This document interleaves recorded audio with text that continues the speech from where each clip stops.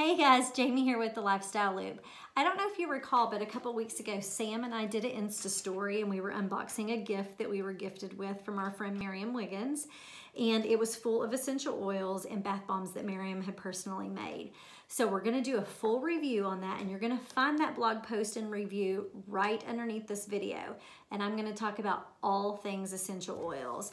I'm gonna tell you what they are, where they came from, what you can use them for, how you can use them. I'm also gonna have direct links to Pinterest and other sites of recipes of mixing different oils together and diffusing them in your diffuser. This is how I personally use my essential oils, and I've been using them for a couple of years now. I think Sam is a newbie, and this was the first time that she had actually tried them. If I'm not mistaken, she's already reached out to Miriam to order her starter kit, but don't quote me on that. I know she's going to. Anyway, so there's a couple of different ways that you can use essential oils. You can use them aromatically, which is the diffuser, and this is the diffuser and what it looks like. So you just fill it with water and you would drop whatever essential oils that you're gonna use in there, and you can mix them, and we'll talk about that more in the blog post too. And then turn it on and it just diffuses for several hours. You can also ingest them, which I have not personally done. I do have friends that buy the little clear capsules, and they'll mix different essential oils and actually ingest those, and sometimes it's even daily. I'm not that brave. I'll probably stick with this, to be honest. I'm the type that won't take ibuprofen when I probably need to. So the chances of me ingesting anything else is not gonna happen. But you can also use some of them topically, and I have used it for headaches or stress. Most of the oils that I diffuse in here is for like sleep aid at night or clarity.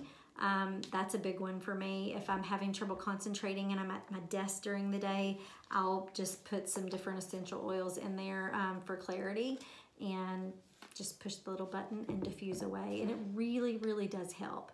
I'm the type of person that's pretty skeptical of these types of things. And as a matter of fact, I was introduced to it a couple of years ago by a few ladies on my husband's side of the family. And when I brought it home, my husband was like, oh my gosh, like, I can't believe you bought into that. Like, this is witch doctor stuff. And I was having a hard time sleeping, I think. And by the end of the first week of diffusing it at night for sleep aid, my husband wouldn't go to sleep without it. If I had forgotten, he had asked me. So anyways, I truly believe in these. I'm a huge fan. And again, the blog post, the full blog post is gonna be underneath this video, so check it out. If you have any questions, leave it in the comments. If it's something that Sam and I can't answer, then we'll have Miriam answer it for you. And I'm also gonna have a direct link to Miriam's website where you can order directly through her. Okay, talk